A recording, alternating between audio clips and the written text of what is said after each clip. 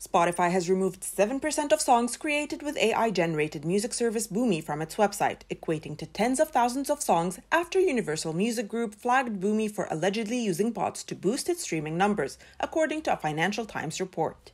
Boomi's music was removed due to suspected artificial streaming, which is the use of bots posed as people to increase streaming and audience numbers of songs, thereby raising royalties.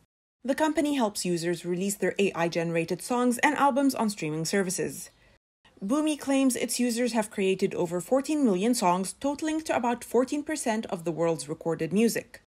According to the Financial Times report, Boomi resumed submitting tracks to Spotify, and the two companies are negotiating to reinstate the removed songs.